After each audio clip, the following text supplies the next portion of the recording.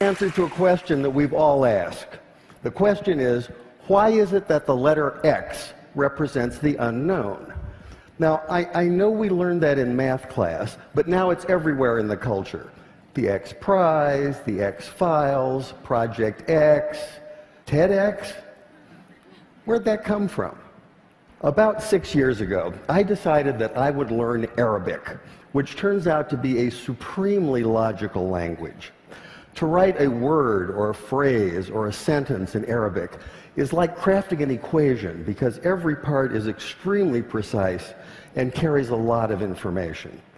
That's one of the reasons so much of what we've come to think of as Western science and mathematics and engineering was really worked out in the first few centuries of the Common Era by the Persians and the Arabs and the Turks. This includes the little system in Arabic called algebra, and algebra roughly translates to the system for reconciling disparate parts. Algebra finally came into English as algebra, one example among many. The Arabic texts containing this mathematical wisdom finally made their way to Europe, which is to say Spain, in the 11th and 12th century. And when they arrived, there was tremendous interest in translating this wisdom into a European language. But there were problems.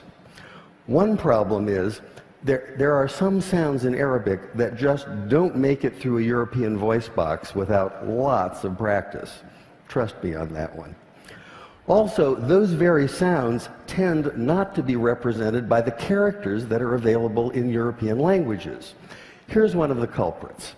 This is the letter sheen, and it makes the sound we think of as sh, sh.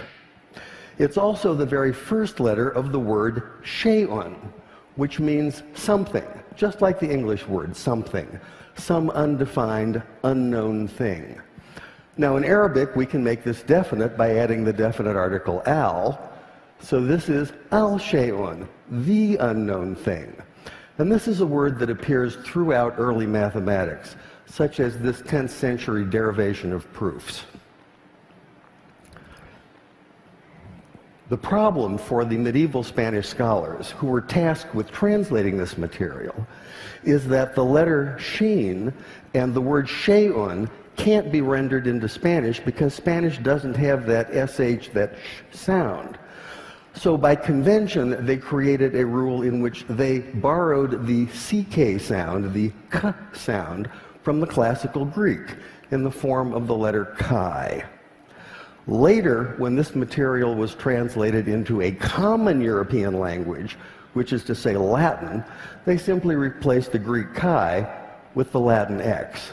And once that happened, once this material was in Latin, it formed the basis for mathematics textbooks for almost 600 years.